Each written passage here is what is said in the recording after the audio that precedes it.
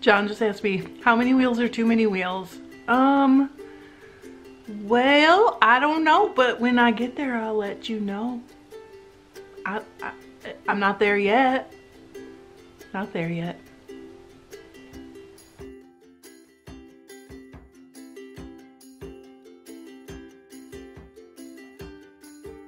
Welcome to Fiber Love Diary. I'm Trish, and today I'm going to talk about my 5 wheels. It's like my 3 sons, only with 5 spinning wheels instead of 3 children. And I'm going to just kind of tell you how they came into my life, what I like about them, what I use the different ones for. And if you have questions, make sure you ask in the comments. And I'm going to go in chronological order, in the order of acquisition. So I'm just going to take you through. You're going to see some dust on some because I can't use all 5 at once. I try to. Believe me, I give it my best shot. But that's not how it goes.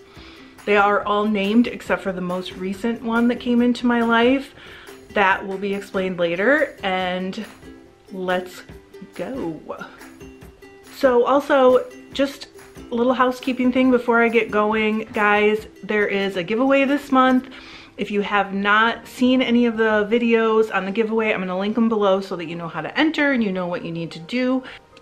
Good luck to you guys. I am finding out that it's like really sad that I don't have something to give everyone. But maybe someday I'll be like the Oprah of the spinning on YouTube and I can be like, you get a Paradise box, you get a Paradise box, you get a Kamaj box, you get a Kamaj box. Wouldn't that be so cool?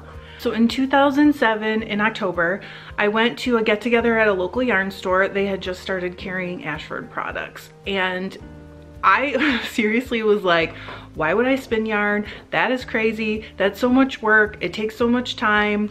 Like, you can buy yarn in the store. And then I've talked about this before. There was a friend of mine who I didn't know yet. I just met her that night. And she passed around a skein of green and gold merino and tencel, and like I held it in my hands and I looked at it and it was like falling in love with a puppy. It was like, this is, what? Can I do this? I want to do this. Anyway, so I had talked about to my mom how like I wanted to do it, but we were broke. We had just gotten married a year before. We still had the 2 houses that we both owned.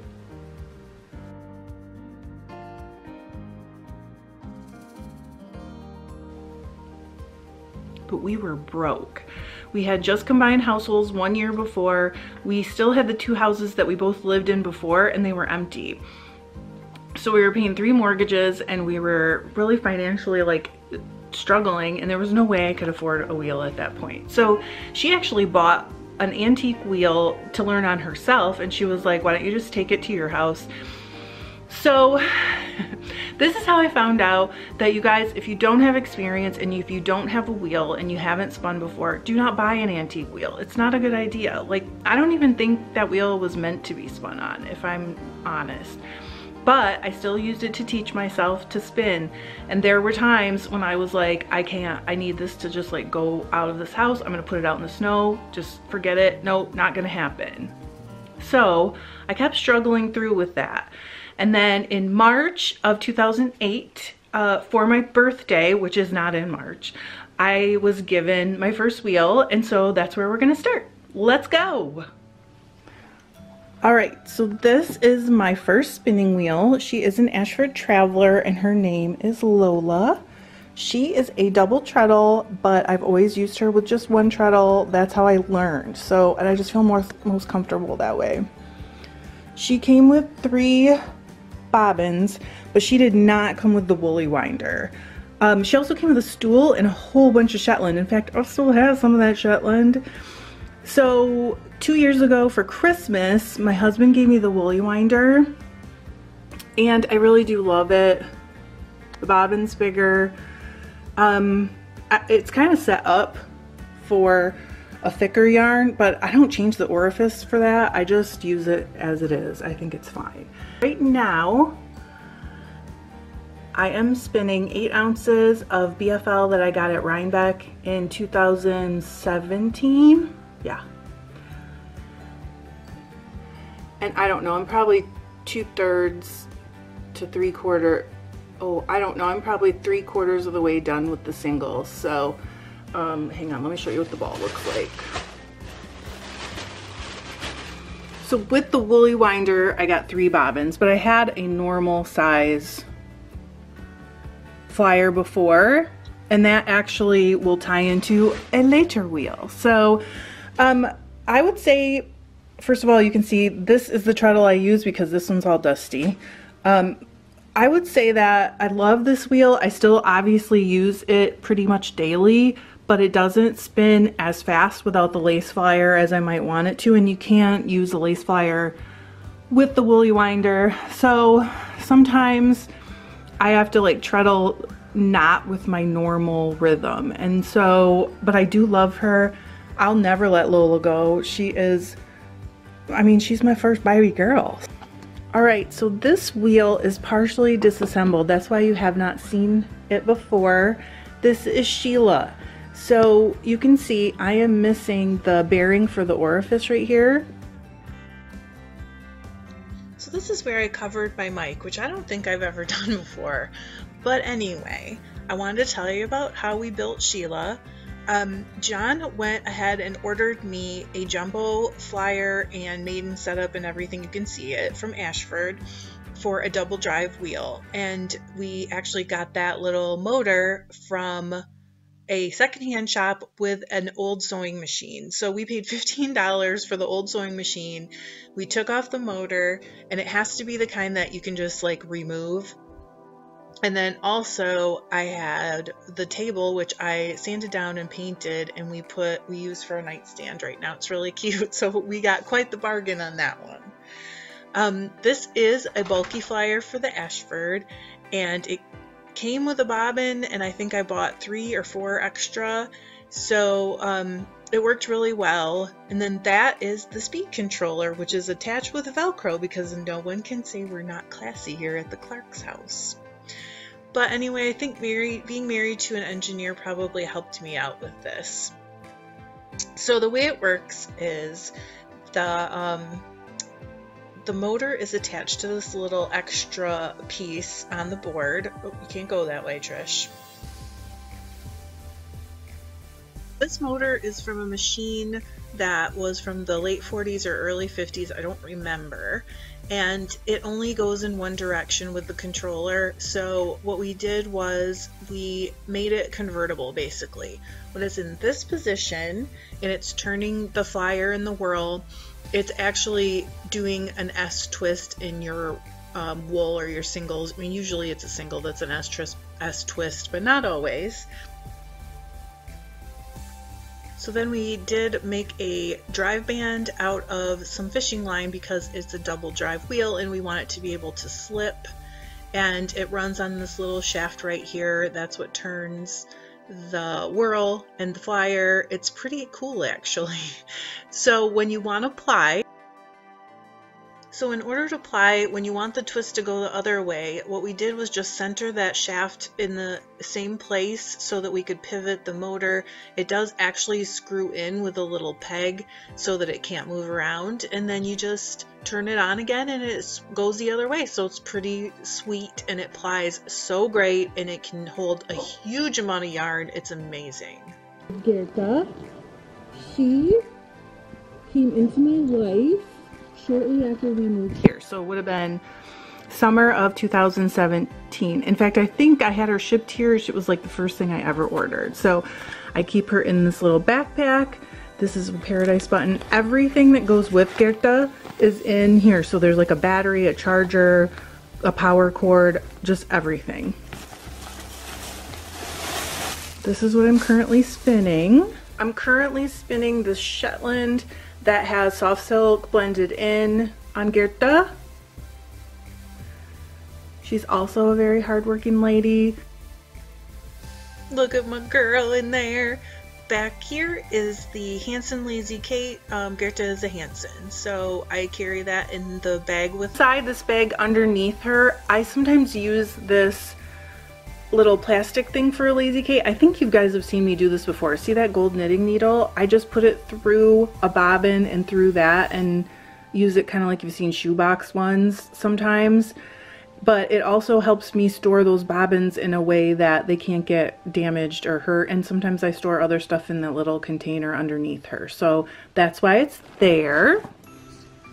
And here she is. Look how beautiful she is. She is a Hansen Easy Spinner. I believe she's cherry, but honestly, I'm not even sure. I bought her used, and I'm sure you guys have seen these before. So inside this backpack, she came with a battery. She comes with a foot pedal to control her. This is my orifice hook. It's from Paradise. It came with the Gems of Paradise one, and I just fell in love with it. The box, November 2000, I don't know, 17, I guess. And then there's a power supply down under here that I can just plug in. And then I believe her charger. Yep, so this is the charging stuff I use to charge her battery and her orifice reducer and stuff like that. So everything that I need for her is literally in here. Oh, here's her power supply. So that's one of the things I like most about this wheel is like she's so easy to take places. She's also so easy to control the speed on. If I want to ply or if I want to spin really, really, really thin. This is not, I wouldn't say really, really, really thin, but it's thin. But isn't it pretty? Oh my goodness. You know I love my aqua. Woo. It's for socks. Better get back on this too. See, this is good just for this reason. So Goethe is a single drive wheel. This is her brake, and then her drive is up here. I think this makes her Scotch tension. No, it's Irish tension when the brake is in the front. Is that right? That's what I understand. Goethe is my first single drive girl. I guess you could call my last wheel a single drive, but it's really a bobbin led, so I'm not sure how you would go about calling that. I guess it's still a single drive, right? So isn't she pretty? They're all beautiful. My girls are beautiful. All right, you guys all know Freya. She is a shop matchless. I usually keep her carrying strap on her because I never know even when I'm just gonna carry her around the house. I bought her used. She's also a single treadle. Like I said, when I'm treadling, I only use one treadle, and those are usually a lower price anyway, so it's like, yeah, sweet. She is well used, but this girl is just amazing. She's converted to the new system that holds the front maiden up. And she came with like 4 different whirls and I think 9 bobbins, so I have a lot of options and choices for ratios with her, and that's one of the things that I love about her. And she can spin real fast, guys. Like, let's see if you can see how small. Yep. That is really, let me see. That is a very fast spin right there. And I can store an extra whirl in the back, which I love. And she has her own orifice hook. I usually have one for everybody because I don't want to have to go hunting around.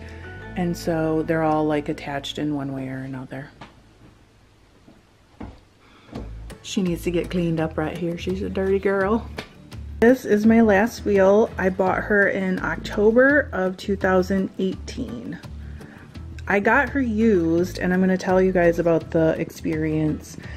I don't think this experience should reflect poorly on Spinolution, in my opinion. I think, you know, they've probably made some improvements. I'm sure they've made some improvements, but I had quite the experience. It wasn't cool. So let me open her up a sec. Her orifice hook is actually in a little bag that I use to keep the Lazy Kate rods and the extra bobbins. So it's not attached, but it's right here with it all the time. So when I bought this wheel, and we'll see if we can do it, I have some video. I bought it off of Ravelry, and the first thing I noticed when I took it out is that the bobbin was like wobbling really crazy, and I have film of that. I will insert it.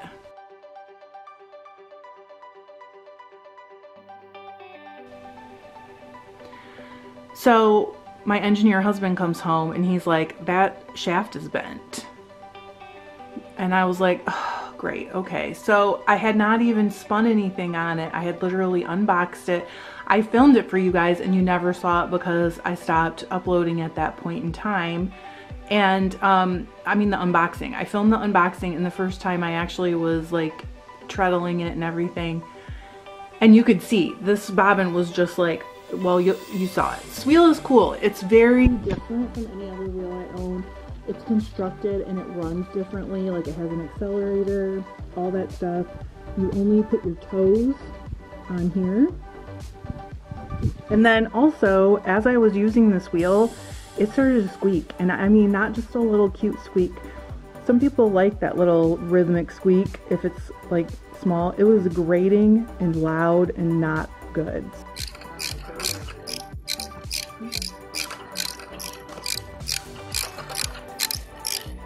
And I messaged the person that sold it to me and I was like, hey, did you realize this was damaged? I mean, there was no way it could have been damaged in shipping.